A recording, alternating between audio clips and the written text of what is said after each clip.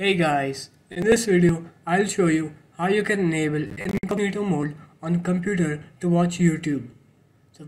So if you want to watch anything on YouTube and you don't want YouTube to note it down, you have come to the right place. So first what you're going to do is you're going to search for your browser here, the browser that you use. If you use Google Chrome, you'll search for Chrome, but since I use Microsoft Edge, I'll search for that. And then you're going to right click on it. We're going to go to open file location. You're going to right click on it here again, and you're going to click on pin to taskbar. Once that's done, you'll right click here on it, and then you'll click on new in private window. And here you can open YouTube and you can watch it, and YouTube will not note it down, and it will not be in your watch history either.